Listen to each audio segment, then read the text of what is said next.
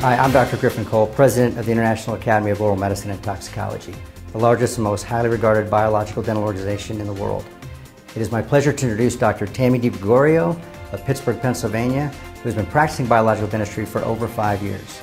The Academy is proud to announce that Dr. DeGregorio has successfully completed all her requirements and shown proficiency in the practice of biological dentistry and has therefore been awarded her accreditation within the Academy.